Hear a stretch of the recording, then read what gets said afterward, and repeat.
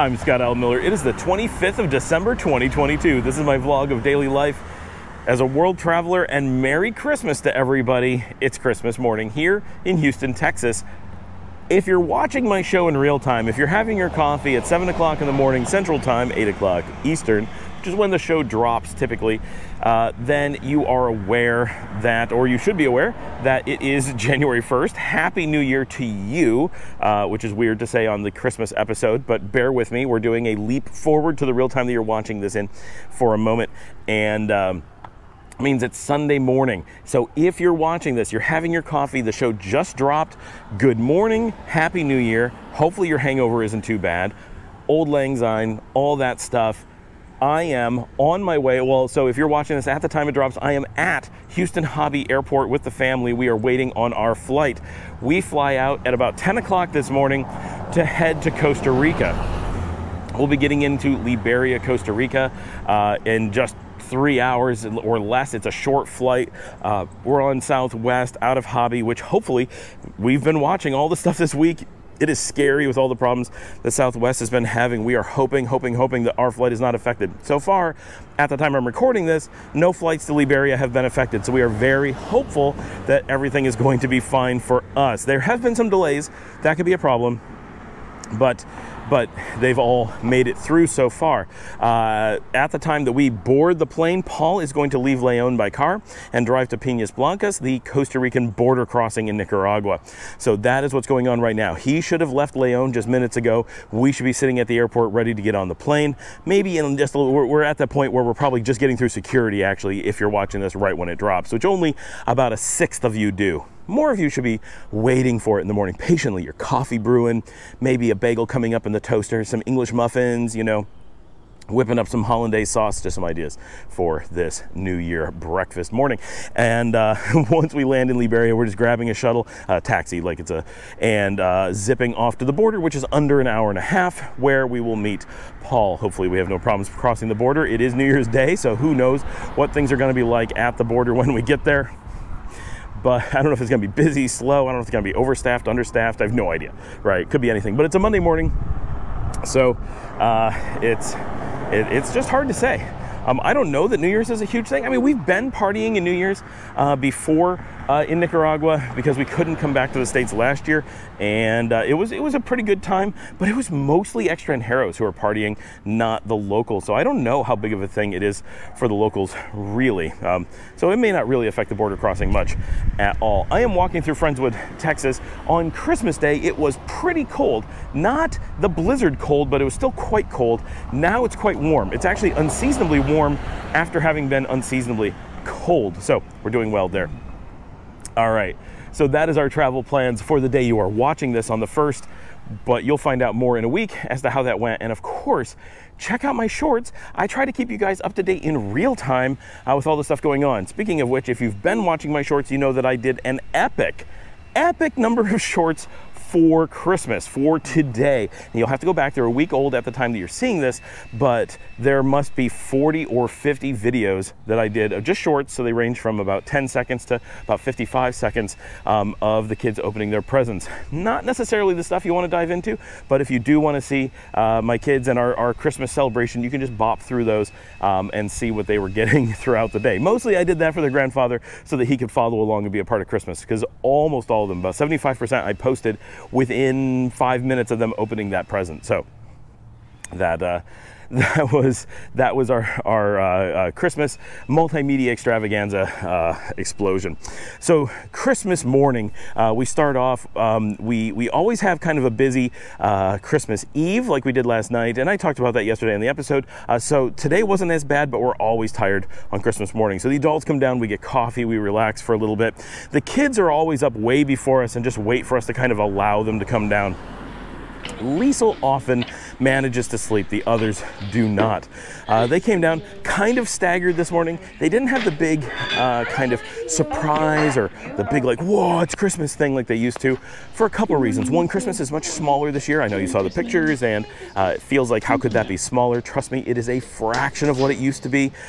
Every year, we have worked so hard to tone down Christmas, and we have. right? I think last year kind of gave us a reset where it was like, whoa, there was nothing last year. So this year we couldn't tone it down a lot because we had to make up for doing nothing last year, but we also broke the cycle a little bit, and it was much smaller than it has been in the past. It was much more manageable.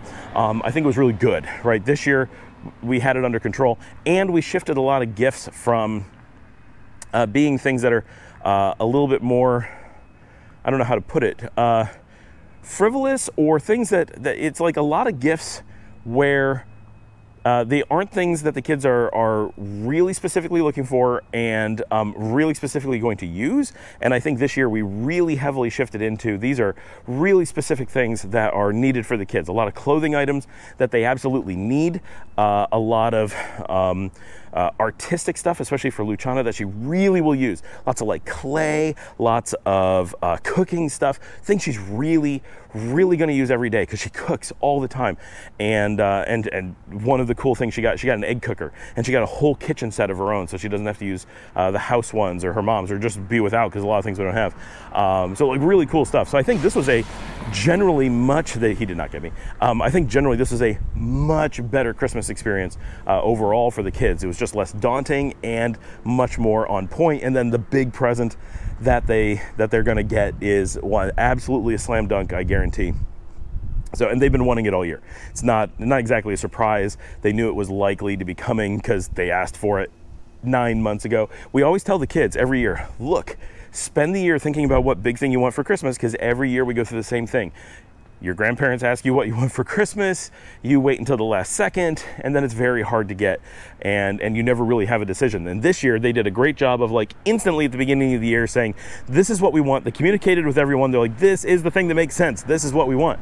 So they spent the whole year hoping that they would get it, and they did. So we'll talk in a second. So they came down the stairs, and they're older. That was the other thing I was gonna say. It's a smaller Christmas this year, and the kids are all older. So like I said yesterday, all of the Santa pretense is over with these kids. They're all older. And keep in mind, we didn't have Christmas last year, which is another reason that like Santa doesn't come to Nicaragua. Like, okay. So in that time, Luciana, who's the youngest, went from being 9 to being 11. So all of the kids went from the barrier years where maybe there's still some amount of like Santa Claus, maybe, and even then, you know, we know that Luciana she was just kind of playing along with the Santa thing 2 years ago. So at this point, they're all like, yeah, we're so far past this. Like, is it even a thing anymore? So that whole coming down the stairs they're much more like adults coming down the stairs now on Christmas morning. We do kind of a little bit of snacking. People have a little bit of like needing food or whatever. We have the tea ring like we always have that Dominica's mom makes. This year, I think it was better than in other years. I don't know, but I'm really happy with it this year. Maybe it's more a Nicaraguan taste thing. I'm not sure. So we did a bunch of opening of the presents, and then about halfway we stopped, and Dominica made the blueberry bubble up that we've been doing. I don't know how many years now, but for many years this has become a Christmas tradition. It's like Pillsbury dough with a bunch of some kind of sugar or something and lots of blueberries in it, and she bakes it, and it's like a big blueberry sweet casserole thing. It is so good. I look forward to that every year. And I bet we've been doing it for almost 10 years. And it's weird to me. The kids are always like, what is this thing? And I'm like, you've always done this for Christmas. Every Christmas you can remember we did this. How do you not know what this is? But they're surprised every year anyway. So we did that. Then we opened more presents. The couple of the big items, both girls got a number of Lego things, which they both really wanted. Lots of Harry Potter Legos and Lego Friends. Those are the big things in general that they like. And that was really Luciana's top general Christmas pick. She's like, I just love doing Legos. I want lots of Legos, and Liesl really likes them, but not to the degree that Luciana does. Luciana gets that from me. Dominica likes Legos too and still does them.